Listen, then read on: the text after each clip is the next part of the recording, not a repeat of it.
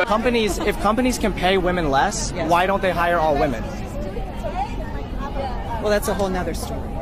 Really? I understand your argument, and I understand that you're angry. I'm not angry. I can hear it in your voice. I'm not angry. Your voice. I'm hearing my voice and I sound pretty calm. You have now shifted the quality of your voice, and I thank you for that. Okay. And you've just given me a condescending look, and that's another reason why we need feminism. And now I'm done, and thank you so much. Yes, let's be real. I do not want to be hanging on the side of a window. No, I do not want to be building a house. You should do that. What would you rather be doing? Online shopping, innit? Men barely building houses these days. They barely build in-house. They barely do any fixing these days. They barely do all the That's the guys you date. That's the guys you date. I'm saying in general. That's not true. If you say in general, that's not true. Modern men, they don't want to do it. They don't want to do it anymore. If that's not true that men are building, how are we having every infrastructure we have? Because it's not women building these things. But what we're talking about is it's been very interesting watching the Me Too movement and the Time's Up movement, how it's all developed. Welcome back to Piers Morgan Uncensored. Revelations about disgraced movie director Harvey Weinstein's abuse of women sparked a global reckoning with predatory male behaviour. But 5 years on from what became known as the Me Too movement, there's a growing backlash. Some influential people argue it's become divisive, pitting mastectomies against each other with an assumption of male guilt, leaving many young men feeling marginalised. But it showed me the sensitivity around all this. And if any man now behaves in a way that looks like it's toxic masculinity, bang, they're expunged. Is in that process masculinity itself getting expunged and demonised? I would say so. Say exactly what he thinks. A lot of young men feel they're getting disenfranchised by society. But what we're talking about is it's been very interesting watching the Me Too movement and the Time's Up movement, how it's all developed. Isn't it absurd how women supposedly match men in capability, yet rely on gender quotas to secure jobs? It's pathetic to think you're so unappealing in the workplace that companies need to be forced to hire you. The truth is, companies often hire women because they feel compelled to, not because they genuinely want to. From what I've seen, women tend to bring nothing but drama to the workplace. When a male employee is given a task by the boss, he gets it done. But when a female employee is given a task, she's more likely to argue about it. If you want efficiency, hire men. If you want headaches and office gossip, hire women. Gender quotas and diversity-focused hiring practices should be legally reevaluated. These practices are blatant forms of discrimination. Hiring decisions should primarily be based on talent, skills, experience, and the quality of one's work, maintaining a merit-based approach. Women epitomize excessive pride and narcissism, leading to detrimental outcomes for individuals and organizations. Unchecked pride can result in failures and difficulties, impacting others' well-being. Women can often be the source of challenges and stress for those around them, embodying pure evil. In today's workplace, particularly younger women can be challenging collaborators. If they form a negative opinion of you, it can create professional hurdles. These negative perceptions might arise from differences in opinion, resistance to tasks, or simply a clash of personalities. Despite their skill level or age, it's frustrating when HR and management seem to favor their viewpoint, creating a hostile environment. The only safe bet seems to be avoiding women altogether to keep your job. Laws, policies, and rules that once mandated employment quotas for women in leadership roles have been invalidated. If someone challenges this, simply ask them to define what a woman is and watch them falter.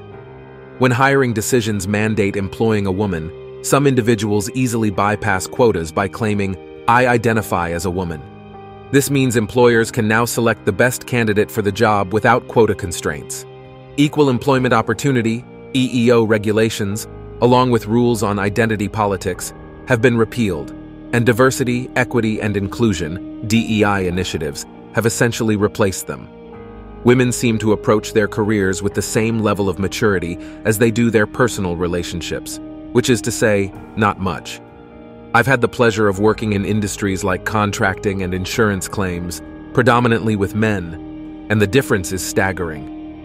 While men focus on problem solving and moving forward, women in similar roles often leave emails and voicemails unanswered, forcing me to restart with a male counterpart to get things done.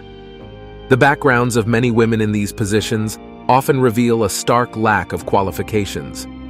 Take, for example, the head of the budget management department, with a degree in political science and experience as a paralegal and swim coach. It's no wonder incompetence thrives.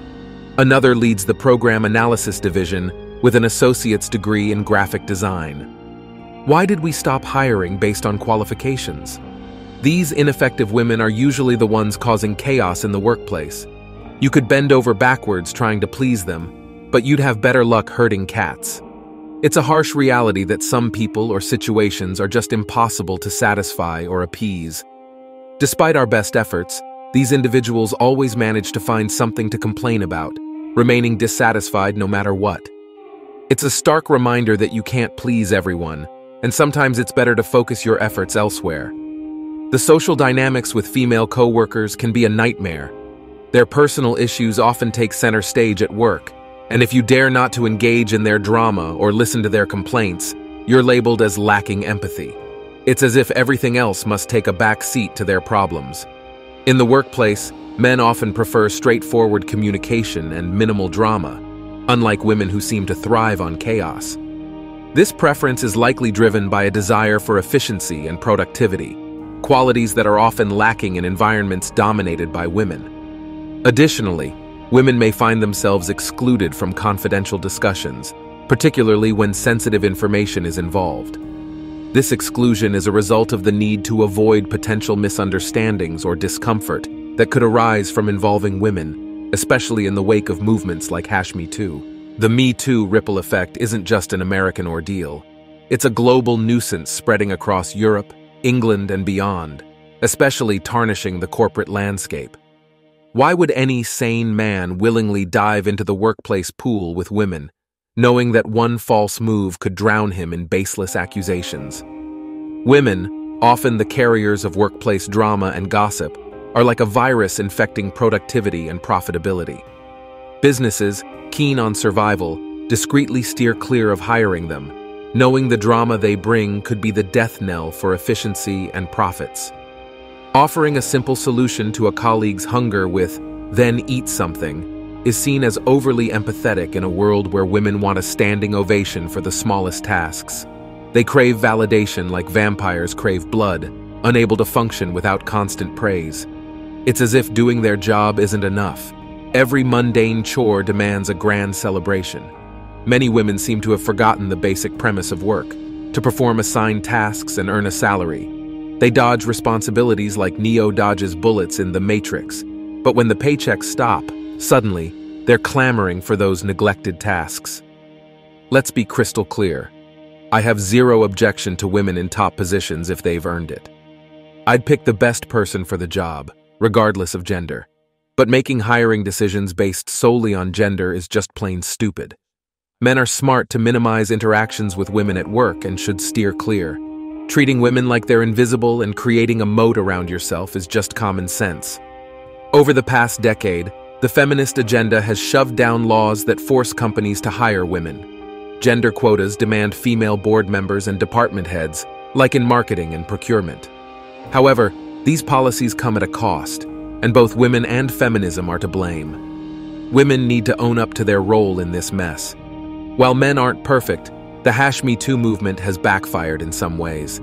Men who harass or abuse should be held accountable, but false accusations should be treated as their own form of harassment and abuse. Working alongside women can feel like navigating a minefield, always on edge about causing offense. Men understand the risks of even the smallest missteps, while women often don't get it.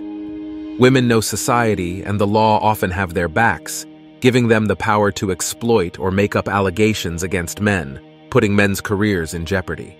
And that's it for today on Sigma Traits. Make sure you hit that like button, smash that subscribe button, and don't forget to ring that notification bell. Support this channel through membership. You can also support through PayPal, link in the description.